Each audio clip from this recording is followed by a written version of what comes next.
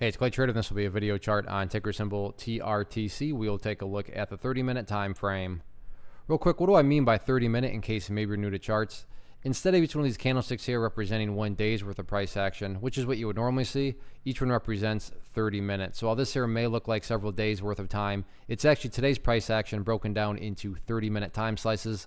I like to this time frame. I think that's a good job of telling the quote-unquote story of the price, and then makes mapping out levels of support and resistance a bit easier to see. And in this case, makes mapping out a very logical question quite straightforward.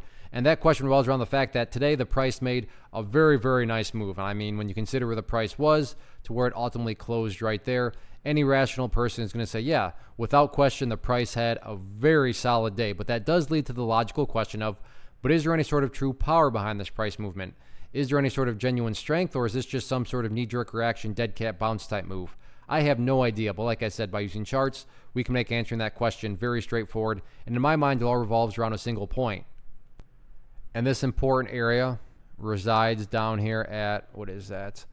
0.234. Why is 0.234 so important? Well, hopefully we can all agree on the logic that price movements with true power, with genuine strength, the price is going to progress forward. You know, the price is not going to go back to where it was. I'm assuming you're saying, hey, thanks, Captain Obvious. Of course, if a price movement is truly strong, it's not going to go back to where it was. That would be a contradiction. Exactly. So with that in mind, think about 0.234.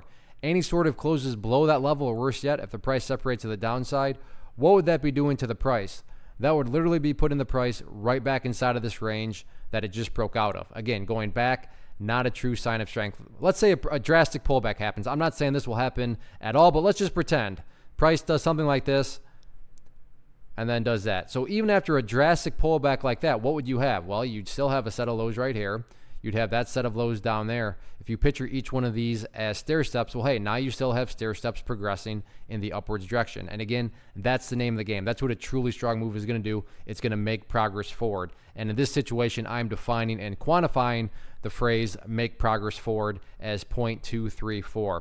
As far as levels of resistance are concerned, you have some up there at 0.254. But overall, you know, breaking levels of resistance, in my opinion at least, not really a huge priority right now. Top priority for the chart is just go through a healthy consolidation, build a higher base, because as long as higher bases are being built over time, the long-term chart will take care of itself. So without question, very powerful move today. Now things transition to the question of, can the bulls build upon this momentum going forward? We shall see. One of the biggest questions that I get is, hey Clay, how do you find the stocks that you trade? So what I've done is put together a free resource guide where I talk about the tools that I use to locate stocks that I find interesting and think may have potential. So if that sounds like something that could add value to you as a trader, then click on the image that is up on the screen right now and I will email you the guide. The guide itself is very short and to the point, and best part, it's completely free. Thanks for watching the video. Let me know if you have any questions.